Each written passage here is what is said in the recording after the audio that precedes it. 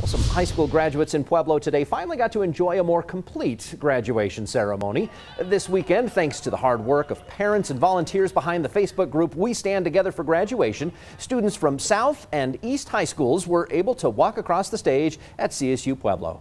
The group raised money to host that ceremony for all 4 high schools in the district. Centennial and Central held similar ceremonies on Friday.